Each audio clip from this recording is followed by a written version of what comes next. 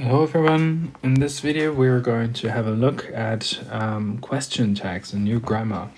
So when we ask a question, sometimes we want to ask if the other person thinks that as well.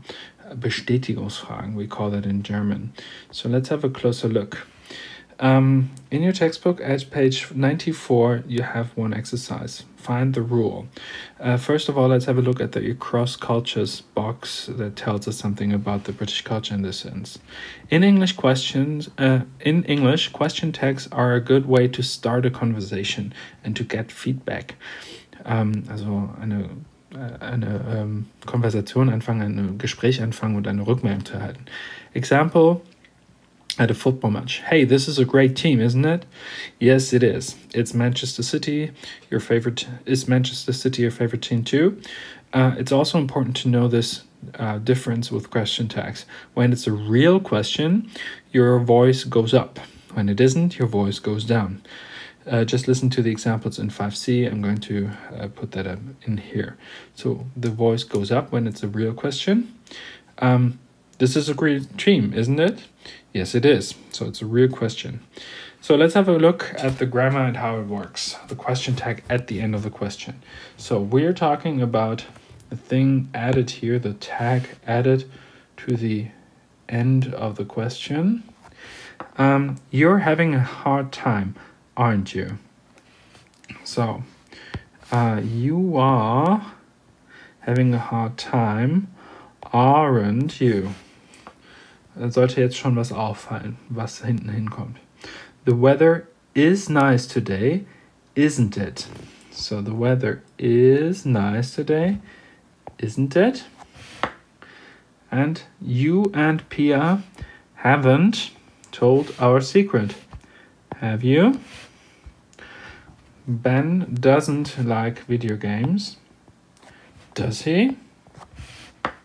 So the question tag at the end of the sentence is always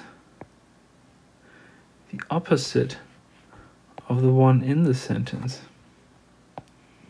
Right? Doesn't is negative, does is positive. Here we have a negative inside the sentence and a positive question tag. If you're having a positive question, if you're having a positive version here, we have a negative version here. That's always the opposite. Positive, negative. Okay, so when it's positive in the main clause, the question tag is negative. Let's have a closer look at the grammar file to see that more clearly. It's G14, it's at page 190. So, you're having a hard time, aren't you? Yes, I'm feeling very upset. So, you aren't you? So once again, we have the positive here in the main, and the tag negative. Bestätigungsfragen sind kurze Fragen am Ende eines Aussagesatzes. Sie entsprechen im Deutschen nicht wahr oder stimmt's, ne, gell, so wie man das in unterschiedlichen Regionen sagt. Und kommen häufig im mündlichen Sprachgebrauch vor. Schriftlich macht man sowas seltener, das sind eher Aussagen. Du bildest Bestätigungsfragen, indem du das Hilfsverb des Hauptsatzes mit einer anderen Polung wiederholst. Also Plus wird zu Minus, Plus, Minus und Minus wird zu Plus. Bejahte Hauptsätze verneinst du, verneinte Hauptsätze bejahst du. Bejahte, verneint, verneinte, bejaht. Ne, das haben wir hier. So. Present progressive. You are having a hard time, aren't you? Past progressive. Many players were playing badly, weren't they? Present perfect. You've never seen a match live in the stadium before, have you? And going to future, Jay isn't going to watch a match live, is he? Also bitte auf die unterschiedlichen Zeiten hier achten. Ja. Wenn ein Name das Subjekt im Hauptsatz ist, bekommst du in der Bestätigungsfrage immer das passende Personalpronomen. Zum Beispiel Jay isn't going to watch the match ist erstmal andere Polung und dann he passt ja zu Jay, er ist ja ein Junge. Deswegen zum Beispiel Jenny isn't going to watch a match live ist she, bei Jenny, wenn das ein Mädchen wäre. Aber hier ist Jay ein Junge, also ist es ein he. Enthält der Hauptsatz eine Form von to be oder can? So steht diese ebenso in der Bestätigungsfrage. Luke is an Arsenal fan, isn't he? Jay is good at dancing, but he can't play football, can he? Okay. So, jetzt kommen die Ausnahmen. Beachtet den folgenden Unterschied im Verb be in der ersten Person Singular. Luke, I am late for a football practice, aren't I? Es steht hier nicht am I not, sondern aren't I. Also wenn am ist, dann wird das zu aren't. Das ist ein bisschen komisch, aber das muss man sich einfach merken. Steht im Hauptsatz kein Hilfsverb, sondern nur ein Vollverb, knows, talked und so weiter. Vollverb. Verwendest du die Form von to do.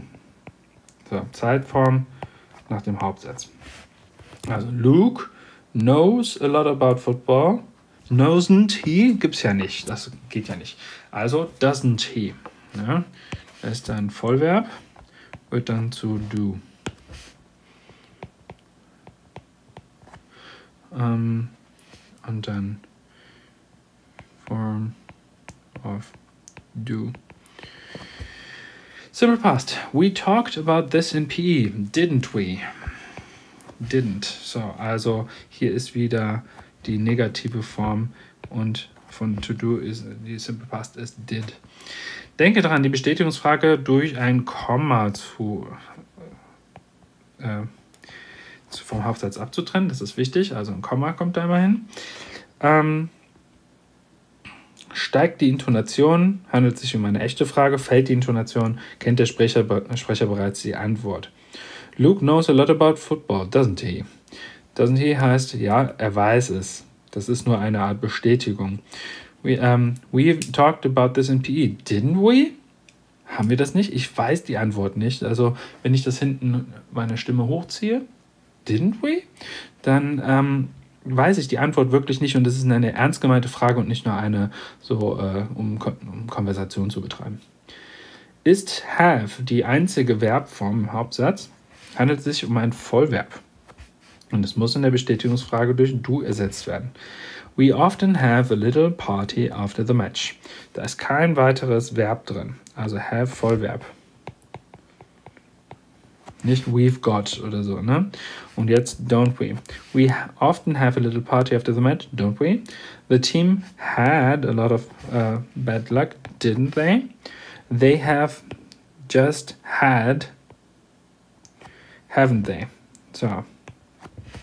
Hier ist have had. Also da kann man dann wirklich have verwenden. Apostrophe plus s kann für is oder has stehen. Vergleiche. Luke's a good football player, isn't he? Luke is. Oder Luke's never been. Has never been more than 10 minutes late. Has he? So, das muss man beachten, da muss man dann den Zusammenhang verstehen. Es klingt komplizierter, als es ist. Richtet euch erstmal an die Standardformen hier und danach merkt euch diese Sachen, die es hier zu beachten gibt. Auf der nächsten Seite könnt ihr euch dann selber testen, test yourself. Da kann man das dann mal hinzufügen und nochmal überprüfen, ob man es verstanden hat. Solltet ihr Fragen haben, schreibt sie gerne in die Kommentare oder schreibt mir eine Nachricht beziehungsweise schreibt eine Nachricht in allgemeinen Beiträge bei Teams. Bis dahin, eine schöne Woche wünsche ich euch. Tschüss!